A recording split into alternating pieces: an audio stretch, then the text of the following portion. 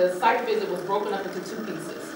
So you had one group that came in, and what they did was they reviewed the structure of the building, if you will, to make sure that it was a good building, that kids were in some mice-infested, roach-infested environment, that the roofs weren't about to fall in. So that was the first part, and that part was done maybe about a week ago. And so on Monday, it was a committee that came. There were two gentlemen that were here from the SRO office, and what their main focus was basically, and I'm going to be quite candid with you, they wanted to hear nothing. They had 6 questions that they were going through. They met with staff, the administration. They also met with some students at the time. They also met with community involvement and parents. So the community and the parents were in the same meeting.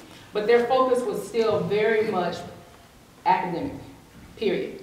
They weren't trying to, the questions that they had everything to do about test scores and strategies and a whole lot of lingo that if you didn't understand some school stuff, you were going to miss.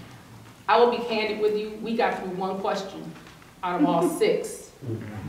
Out of the about 40-minute time period that they gave us.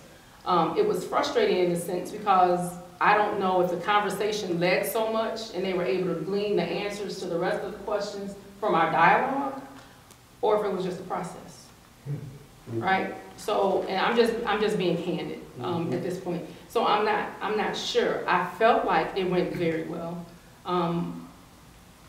They got a lot of information. I think that we were able to share, even as parents, the parents that were in the room, there were 2 parents that were present at that particular meeting.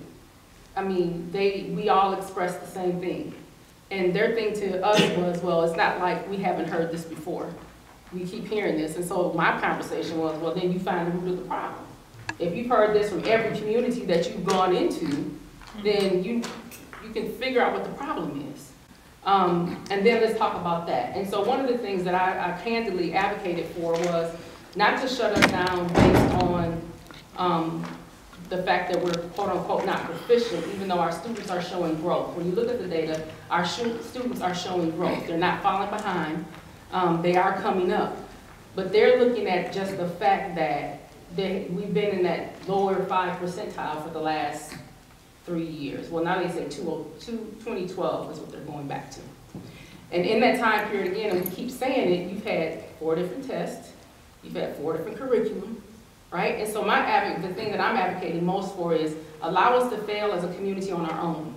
Give us the opportunity to educate our kids, to come up with a strategic plan that we're saying we can do this in 5 years. We're willing to show you the benchmarks. Give us that opportunity, and then let us implement that. If we fail then from that point, and our community can't stabilize a school system, then you pull it.